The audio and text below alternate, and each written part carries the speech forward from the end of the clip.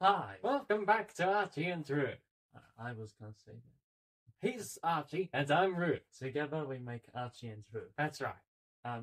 Today we'd like to talk to you about letters. Oh yes, the alphabet A, B, C, D, E, F, G. Not the alphabet. No, not the alphabet. Letters as in, dear friend.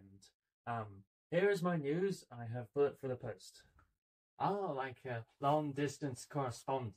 Yes. Right. That makes more sense. In fact, we've received a letter this week from some dear friends of ours who live in Victoria. They've just finished an almost month-long camping trip. It was great to read about all their adventures travelling into Northern Territory and in the Victorian High Country. They also included several pages of photographs, so we could see some of the interesting places they visited. We really enjoy receiving letters from them, and we'll be sending one to them next week.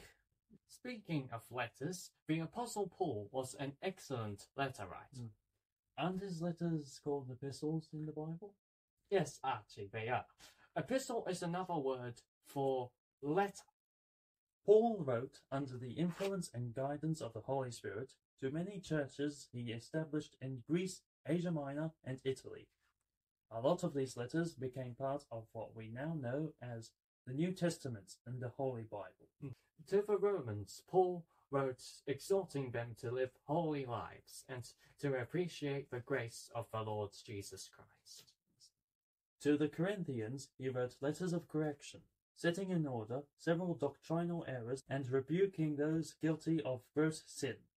And to the Colossians, Paul advised and encouraged to keep their eyes on Christ and to set their minds on the things of God's kingdom rather than things of this world.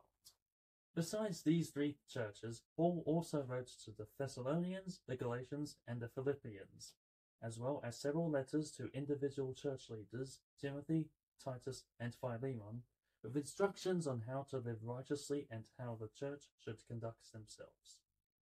Paul's letters are a beacon of hope and a source of practical and spiritual guidance and encouragement on how we should live our lives for the glory of the Lord.